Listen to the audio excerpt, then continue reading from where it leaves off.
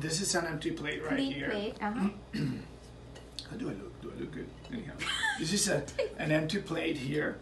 Hand sanitizer, 70% regular hand sanitizer. I'm going to put a little 70% bit alcohol. Okay. Just a tiny bit there.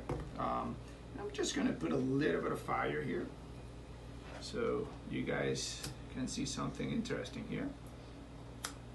All right, Okay. so I there's think that's no more than enough. fire on So there. I'm gonna bring, you see there's nothing there, but I'm gonna show you something here interesting what this can do.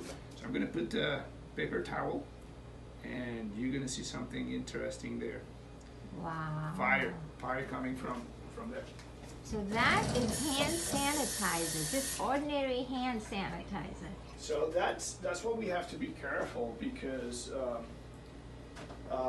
it can surely transmit heat, and you can see how dangerous this could be. So when you're at home, don't try to avoid use hand sanitizer. Use more of the water and soap, and be careful with the kids.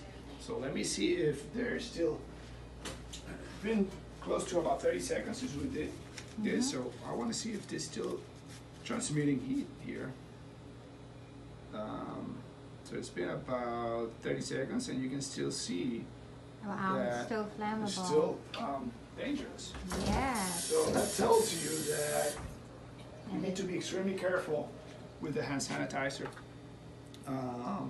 especially when you're cooking or barbecuing. Be careful with it. Use your hands with water and soap, and we should be good with that. So this is Dr. Placer, Javier Placer, That's from correct. the Spine and Scoliosis Center, with a bit of wisdom for us today. So you be careful out there, people. There you go.